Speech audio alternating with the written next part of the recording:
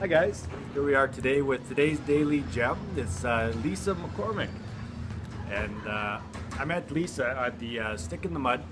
I was asking somebody, they were talking about the play Tommy that's coming up. And Lisa was kind of talking to some other people, then she overheard me say, are you interested in Tommy? And she came and said she's looking for some people that would be able to participate in it that were like a male and my age, and so we sat down and got talking, and I got to know Lisa, and she's an absolute gem.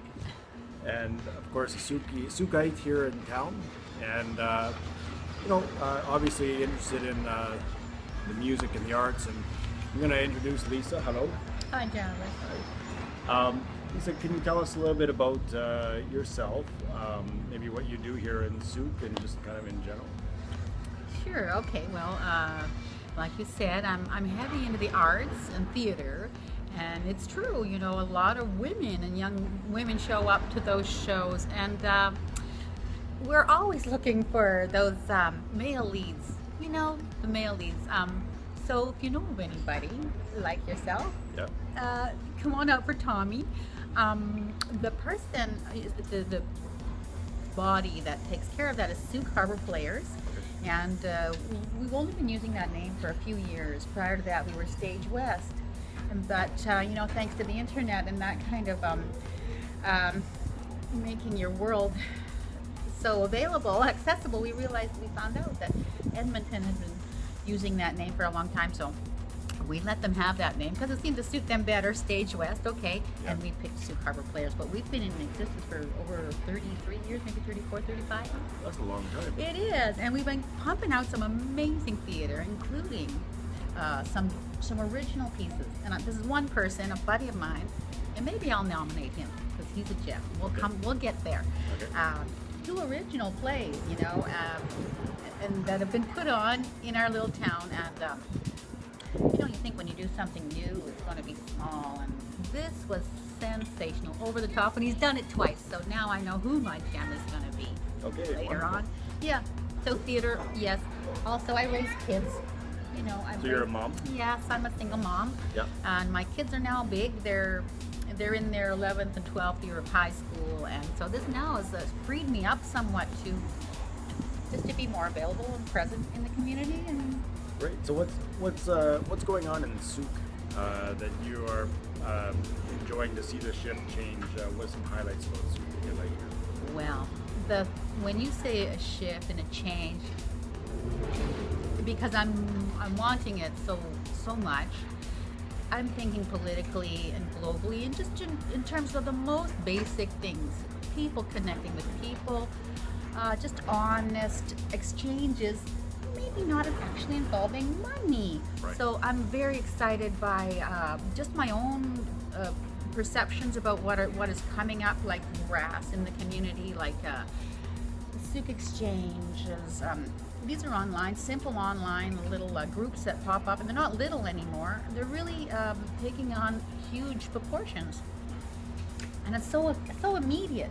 Here's a jar of pickles for some kids' clothing size 3. Done, and it gets done. It's kind of exciting, really exciting. So I really like that.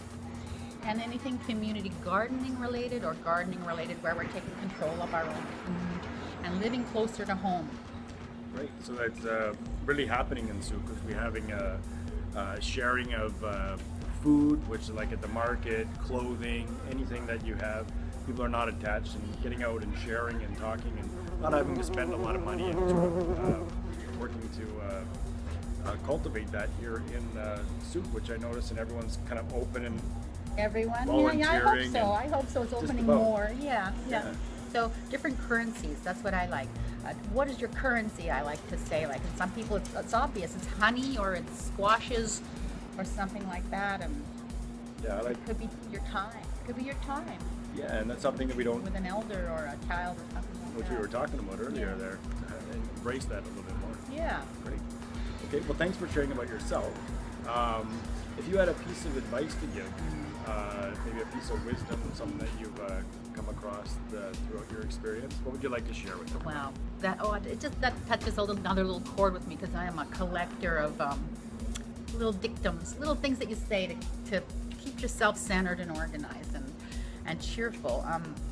I quoted something that I've attributed to Chief Dan George, and gosh, I just like to even say that man's name because there's lots of young people alive. Chief Dan George. You know who Chief Dan George was? No. You don't, eh? Oh God, he was he was a great guy. Yeah. You got to look this guy up. You told me You about gotta this look guy this before. guy up. He was a chief.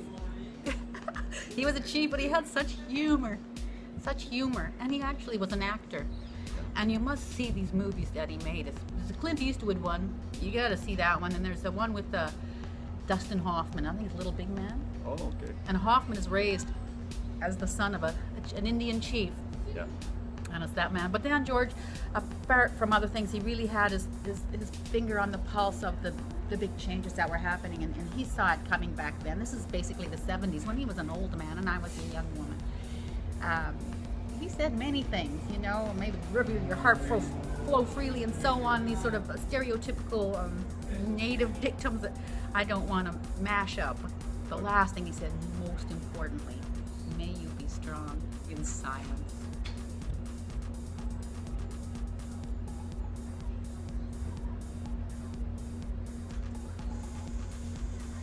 Very good. It's a gooder. Yeah. Very good. Okay, wonderful. May you be strong in silence. Okay, and well, let's get you to now. Who's that person that you wanted to nominate?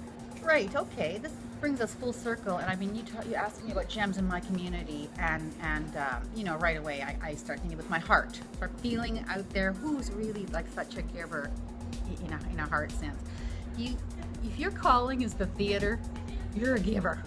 If you're willing to take that on and try and organize and create something and then present that to people, you're a giver. And so this is Tom Southwood is my nomination for a gem in soup. Who's Tom? Tom Southwood. He is a contemporary of mine. He's you know, he works 9 to 5 jobs to keep ends together, I'm sure, but he's also a creator, a writer, a thinker, a deep feeler, and a playwright, and a director, and an actor, and a singer, Okay. and a composer. Great. Well, thanks, Tom. We're going to get a chance to talk to you a little bit later. And also, Lisa, just for being a gem, Dave here at the Stick in the Mud is going to give you a free Pacino copy that you can pick up with the speed stick. So thank you, Lisa. You are a gem. Thanks, Jarvis. So are you, kid. And thanks, Dave. Eternal mind, so you never have to be afraid.